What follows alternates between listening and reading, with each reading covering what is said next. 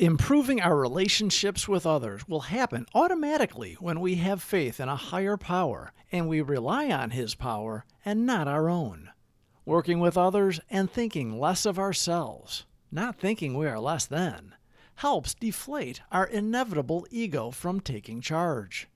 Looking back, after living a more selfless life, we realize we were our own problem.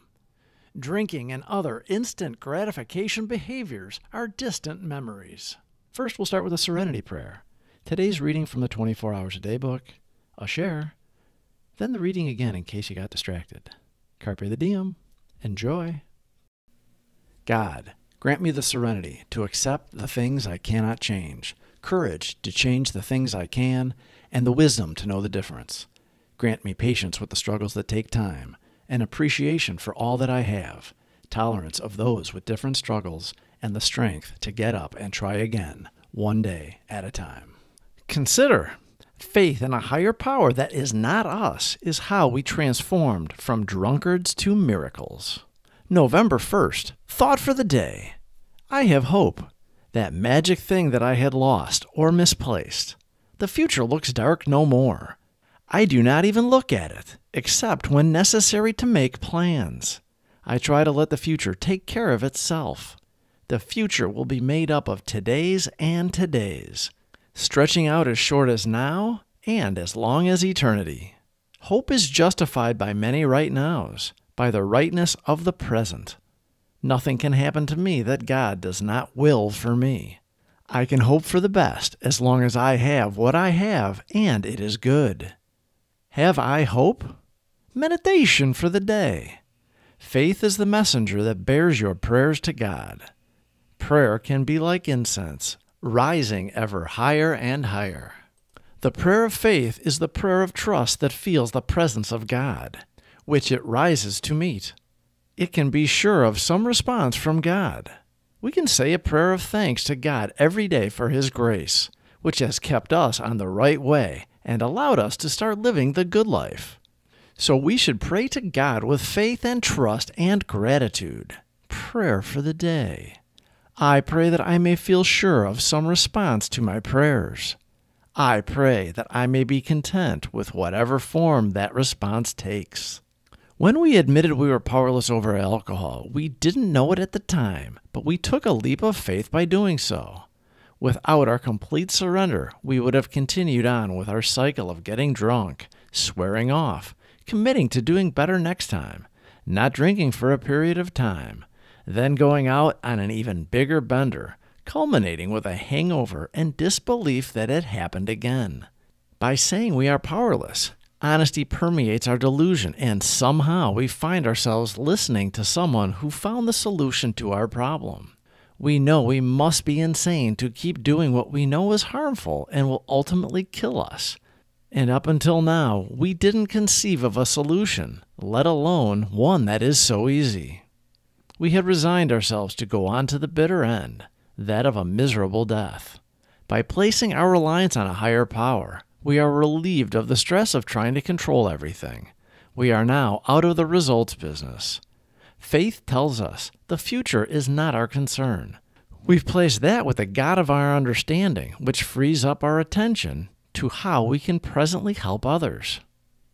To get out of ourselves and be useful. Hope is the principle behind step 2. We came to believe in a power greater than ourselves that could restore us to sanity. We sure hope He can. And we are obviously insane, so we continue with our sponsor's suggestion to work all the steps. Step 2 is a decision about God. Either He is or He isn't. What is our choice to be? Step 3 is a decision for God. We've said He exists. Now, we have faith that He does exist, and we exhibit that faith by turning all of ourselves over to His care. If we didn't have faith, our decision would be empty. We would be lying to ourselves.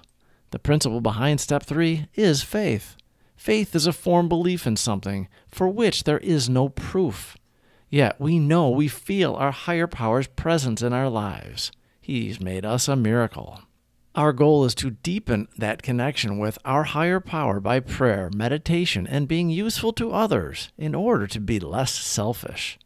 We do the next right thing, and we don't worry about the past or what will happen tomorrow, because we have had a spiritual awakening that removed our compulsion to drink, with little effort on our part. He did for us what we could not do for ourselves. He was waiting for us to open our hearts and minds and ask for help. We are grateful for our struggles and for our liberation. Consider, faith in a higher power that is not us is how we transformed from drunkards to miracles. November 1st, thought for the day. I have hope, that magic thing that I had lost or misplaced. The future looks dark no more. I do not even look at it, except when necessary to make plans. I try to let the future take care of itself. The future will be made up of todays and todays, stretching out as short as now and as long as eternity. Hope is justified by many right nows, by the rightness of the present. Nothing can happen to me that God does not will for me. I can hope for the best as long as I have what I have and it is good. Have I hope? Meditation for the day. Faith is the messenger that bears your prayers to God. Prayer can be like incense, rising ever higher and higher.